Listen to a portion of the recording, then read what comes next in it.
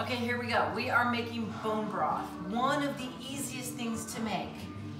The first time I made it though, I read the directions like 1,000 times because I'm a direction person. But once you make it a couple times, then it really is truly easy. First, the vinyl choice for today from Magnolia Club. Something was in there, almost fell out. Nathaniel Rateliff, his new one. And it's a white vinyl album, kind of cool. This one's a little chill compared to his last album, but it's all good. So again, Magnolia Record Club. Very cool. They introduce you to a lot of new artists. Anyway, okay, so basically, this is my roaster chicken that I devoured the other day with a couple other things, including the chicken enchiladas that are in the oven baking right now. I already kind of separated all the bones because I like getting all the bones exposed. And the key to this bone broth is 2 tablespoons of apple cider vinegar. From what I understand, that's what brings all the deliciousness out of the bones, like the bone marrow or whatever. So I had a couple of carrots. Hold on, that's not my good knife. That's not my good knife. I had a couple carrots, and I literally just try not to chop my finger, get as much of it as I can, and dump it in. Oh, this is a bag of frozen chicken bones that I had from a couple other roasters. I keep it in the freezer until I have 2 or 3 chickens.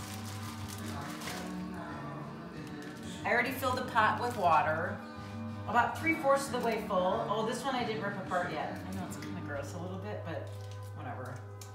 It reminds me of my mom, like when she used to cook, and they really did a lot of stuff that we just don't do anymore. Anyway, ripping that apart just to expose as much bone as possible, hoping that we get more of the bone goodies. I also have some celery.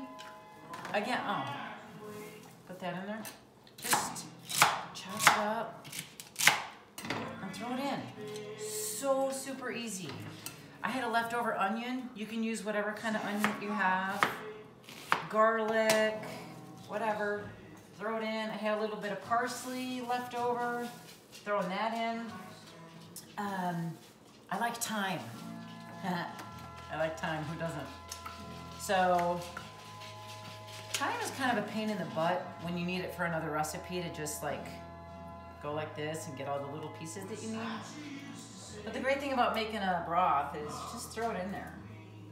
Oh, I hope you can see how, look how awesome that looks. Can you see how awesome that looks? Oh, the color. What am I forgetting? The apple cider vinegar. So I'm gonna put 2 tablespoons of apple cider vinegar in there. I'm gonna simmer it for 24 hours. At night, when I'm sleeping, I'll put the lid on it most of the way. I don't know why, it just kind of freaks me out to put the lid on. It's just what I do, I don't know. And then you let it simmer for 24 hours. When 24 hours is up, I will come back and let you know how I go about putting it in mason jars and stuff, because there is kind of a key to that that's very important that I learned the hard way. If you have dogs, this is a pretty fantastic treat.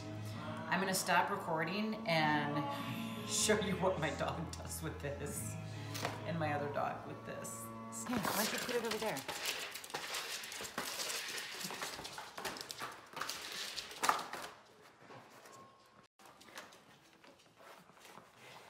You gonna come up for air?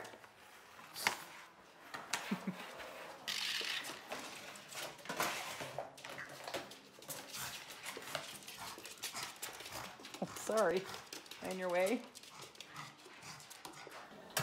The bone broth that I showed you yesterday has been brewing, simmering for 25, 26 hours.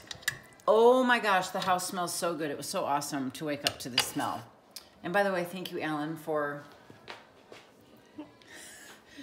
videotaping this. I can't keep it on the tripod because it broke. So we're kind of just holding. Well, no, I know it broke, but you have to follow me to the. Are you like? Am I in the picture or is it just the soup? No, just the soup. And Lulu. Hey, Lulu. My dog loves to sit in that spot right when I need it the most. Yeah. Okay, so here's what I do. I am draining this into my super duper colander strainer.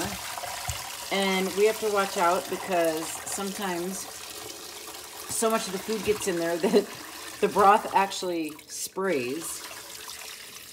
Remember I told you, oh, look at all that goodie. If you really love your dogs, what I do is, hi, here. Oh.